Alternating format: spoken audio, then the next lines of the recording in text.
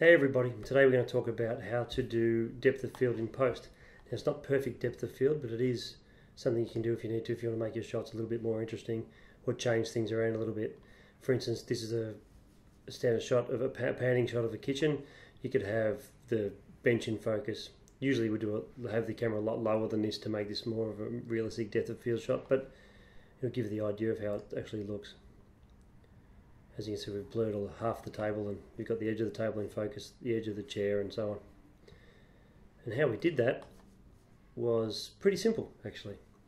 As I said, it's not real depth of field, it is the illusion of depth of field, but you can play around with it in post to make it a bit more realistic if you like. Okay, so load your footage into After Effects. As you can see, this is just standard panning shot of the kitchen without the depth of field. Then we go layer new adjustment layer up top. You can name these layers if you want, but you're only working with 2 layers here, so it's pretty easy. Now go right to the start of your footage like this and use the pen tool up the top there. Click on that and we're going to create a mask here. And what we're going to do is we're going to go from the edge of, say, well, we'll go off the edge of the screen here, maybe down in the corner like so, and go to the edge of that chair and then just down to the table, say about here, across and up to the corner of that chair, and then down here like so. Now we've created a mask in the adjustment layer. And what we'll do now is we'll click the arrow on left on your adjustment layer here and go to masks. Click on the mask 1. You can hit Control M or something. I'm not sure what the actual shortcut is, but I'm sure someone will say it on YouTube what it is. Click on the mask path. And because this is only 3 seconds long and everything's going to be very blurry, go back up to the normal selector tool. You can, you don't have to worry about being too precise with your mask and the animation.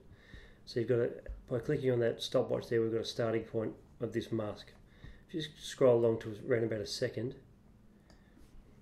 and we'll just click anywhere in the vacant space so you can move each point to that chair like so. We're just going to put the points back where they were. And then go through to 2 seconds.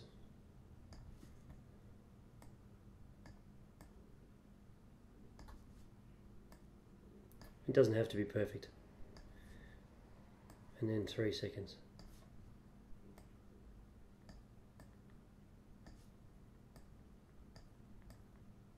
Like so. So now when you roll back, those masking points move with your footage. Okay, now select the adjustment layer and go Effect, Blur and Sharpen, Fast Blur. You can make this as blurry as you want. Just click on the arrow here and you can drag it along to wherever you like, and as you can see it blurs the footage where you've drawn that mask. So if you click off that, just click down here somewhere, you'll see that you've got blurry footage with a nice sharp edge. Now you go down to your mask feather and you can feather this by dragging across or putting in a value if you like, but I generally just drag it to what it looks best for me. Now you can see you've got an actual blurry foreground. If you press play, that's how it looks. As I said, it's not real and it's not perfect, but it's not bad either, and it makes quite a boring shot a little bit more interesting.